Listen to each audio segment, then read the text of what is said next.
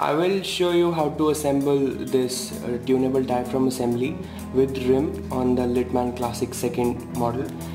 And this is not just a tutorial for this specific. You can install the diaphragm and the rim assembly on any model of the Littman using this technique. In fact, you can install this on any stethoscope by using this technique. I have seen some videos on YouTube demonstrating how to attach this diaphragm and the rim on this Littman chest piece, but they are just plain wrong. They don't know how to assemble it, and using that technique you may actually end up damaging the diaphragm as well as the rim, and of course it's expensive spare part, so you don't want to damage it.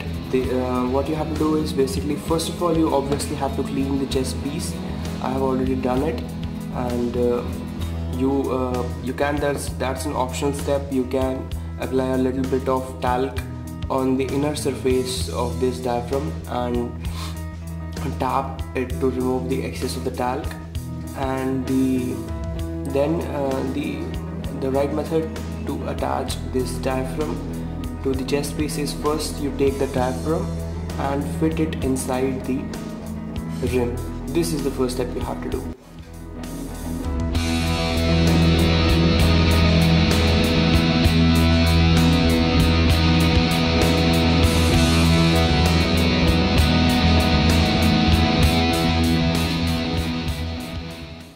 So I have fitted the diaphragm, the tunable diaphragm, inside the rim.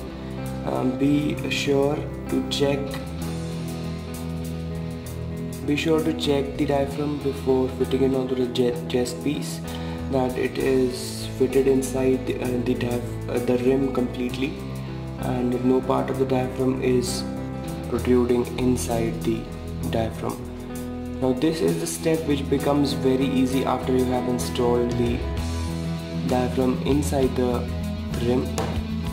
Now to attach, you can say, the diaphragm and the rim assembly onto the chest piece, and the L, it's basically the personal preference, but the right way to do it is to align the L up. The upper arm of the L should be in line with the tubing.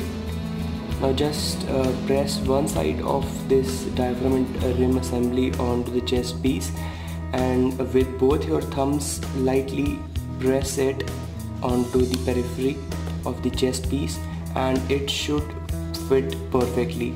There is no need to stretch it unnecessarily, and after a little bit of patience and the right technique, here you go. This is the right way of fitting the diaphragm and the rim assembly onto the chest piece, and do not follow the other techniques or the methods which the YouTube videos are showing. They are just plain wrong, and you may end up damaging the chest piece or the diaphragm or the rim. So if you find this video helpful, please, I'll be highly grateful if you leave a thumbs up for this video. Thank you.